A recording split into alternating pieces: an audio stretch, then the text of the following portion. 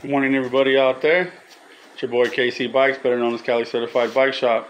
We're here on our third video of our project that we've done. My first time powder coating myself. We do offer powder coating.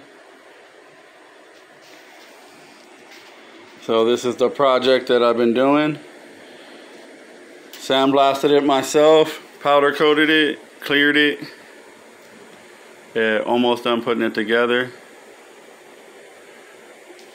The color is copper vein. It's that hammered effect. Wanted to do something different that you don't see on a lot of lowrider bikes.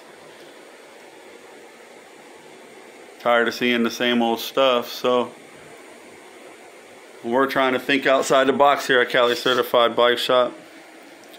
So we did the rims, the bent part of the forks, the bolts, crown bolts, spring, bars, frame, sprocket, sissy bar,